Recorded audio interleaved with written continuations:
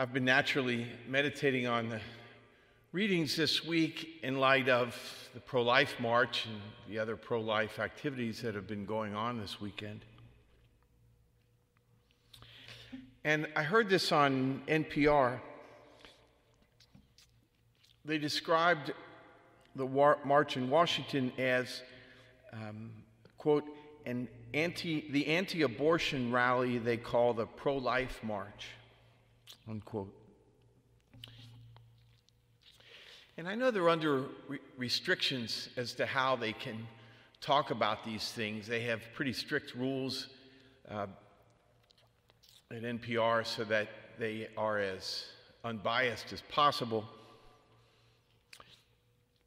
But even though we might think that that phrase doesn't completely describe, or maybe most accurately describe, what we think of as the march, it does contain the two elements that we do want to get across.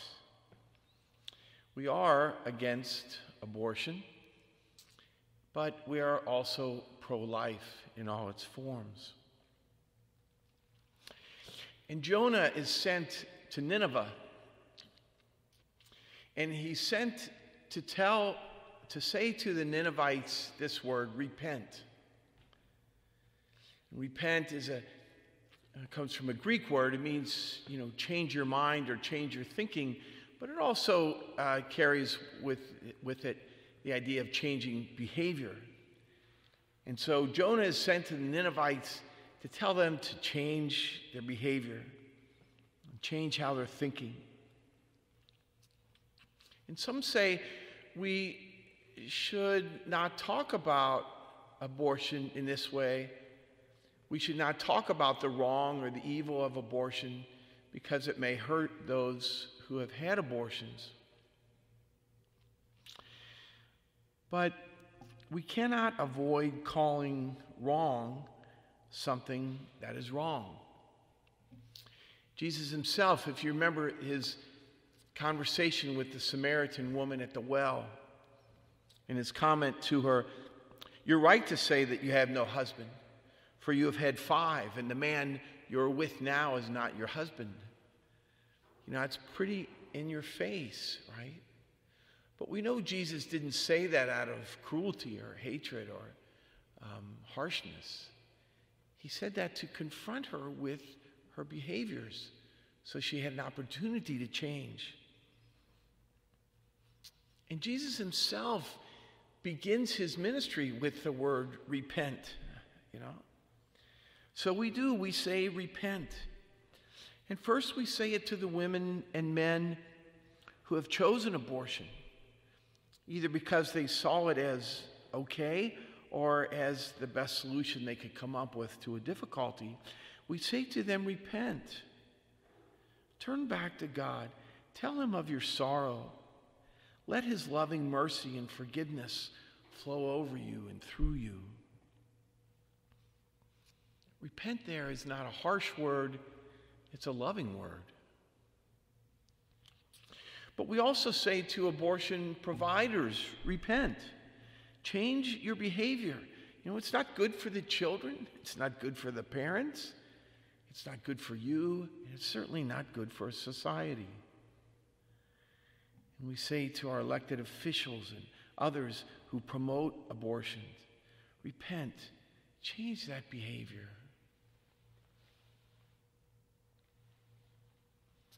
But repent isn't the only word we say, right? Jesus begins his ministry, yes, repent, but then he says, and believe in the gospel. So we have another word after repent. We say, believe in the gospel of life.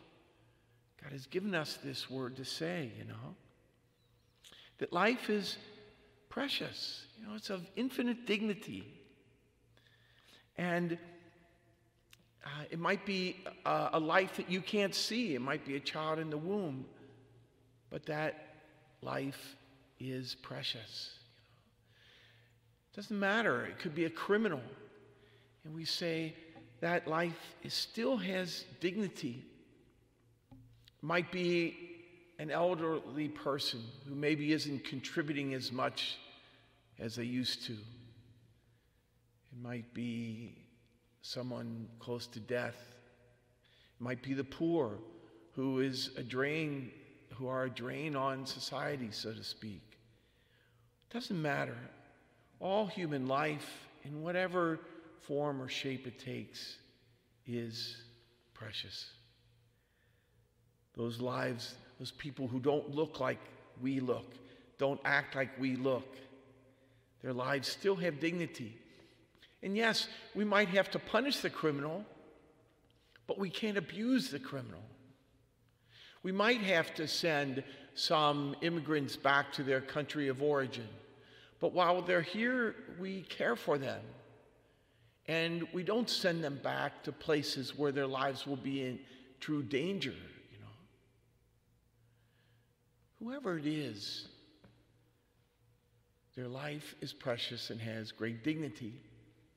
And so we not only have to learn that ourselves, but we have to speak that word to the world. Believe in the gospel of life.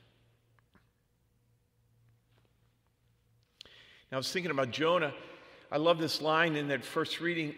Nineveh was an enormously large city. It took 3 days to walk through it. Now, I was comparing it to Fort Thomas. What does it take? What would it take us? 2 hours to walk through Fort Thomas? So if you were getting ready to walk through this enormous city, it would seem like an enormous task. And so for us, this task of changing what has become a culture of death, a very secular culture, into a culture that respects life and promotes life, may seem like an enormous task to us. But notice, Jonah's task wasn't to change their hearts. Jonah's task was only to speak the word God gave him to say. And so it's not our task to change everyone's hearts. It's only our task to witness to what God has given us to say. The other thing that strikes me is, it's been 45 years since Roe versus Wade. And you might think, it's been so long, it's never going to change, whatever, and get discouraged. But now I think of Jesus in the gospel calling Simon and Andrew and James and John, and I think of Paul. Jesus later calls Paul to be his apostle. And they went through the world, especially Paul, trying to go through the whole world, preaching the gospel, bringing people to Christ. We may not see the end of our efforts in our lifetime. Roe versus Wade may not be changed. We might not see the culture come to a complete turnaround and be a culture of life in our lifetime. It doesn't matter, at least in this sense. It matters to the world, but not to our calling. The apostles worked all their lives and didn't see the end of their efforts, but they spent their lives doing the task that God gave them. And so we too cannot get discouraged. So what if we spend the rest of our lives speaking this word? It's possible we won't have completed our task before we die. But along the way, we'll have done good. Paul and Peter and the other apostles didn't convert everyone, but it wasn't in their power to convert everyone. But they did bring some to conversion. And so it is with us.